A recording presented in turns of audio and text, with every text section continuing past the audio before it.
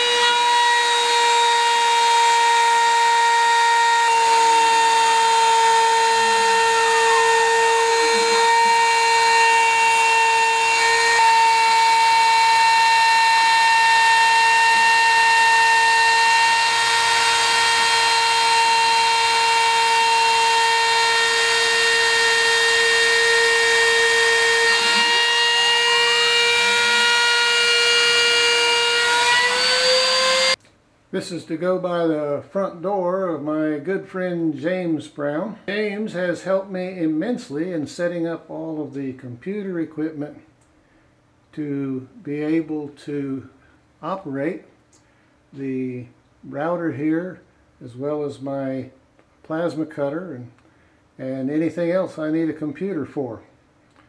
He's been an invaluable help in many ways. And so I think it's a privilege to be able to do my very first engraving job for James. I'm going to show you how I cut airplane parts out of sheet metal, sheet aluminum. I just have a little scrap piece on here right now. We're going to cut a bracket that would hold the nose cluster together on a laser ultralight. So I'm going to cut that now.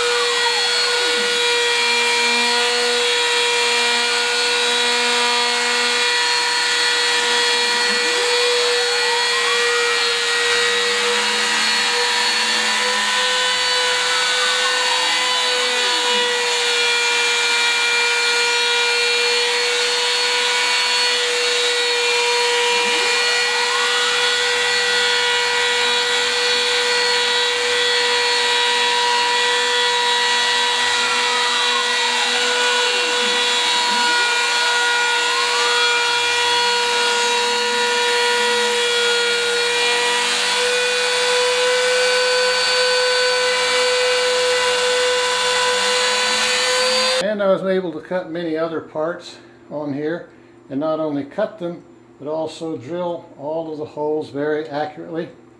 And in some cases where we made multiple parts like this, we were able to cut all of them exactly the same, drill all the holes exactly the same.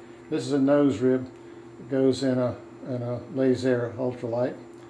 And so these are just a few of the many parts that we were able to cut out on the router here. If I wanted to see what that part looked like on paper before I cut it, and I didn't want to do it in the computer, I wanted to plot it or plot something else, I just take my plotter attachment, take the cap off of it, and slip it right on here. After I get it in position, get ready to go, I just come over to the computer and say, okay, draw me a picture.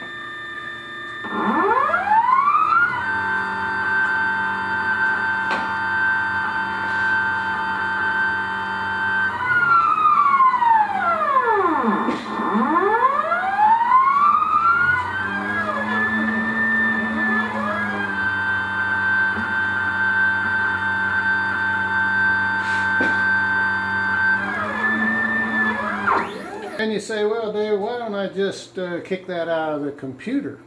Well, that's fine, but what if you want to see if the router is going to run it accurately the way you want it? And what comes out of the computer and what comes out of this router might not be exactly the same. So it's a good way to test before you waste a lot of expensive materials. Well, as you can see, even a barrel of monkeys couldn't have this much fun. So, if you want to join in on the fun, you know where to go, pdjinc.com.